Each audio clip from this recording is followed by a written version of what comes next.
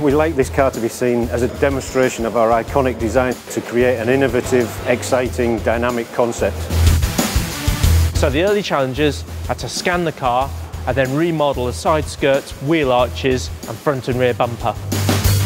Nissan had developed a set of 2D sketches, and these were then modelled in a 3D environment. Then a mould is made on a 5-axis CNC machine.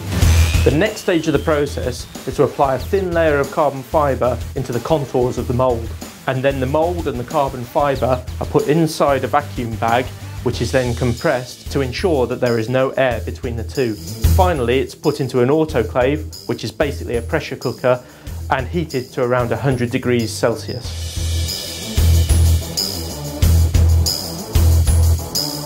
Once we're happy with the fit of the panels, they are then skin pinned to the chassis of the car and then applied for good with a special glue used in bonding Formula 1 chassis.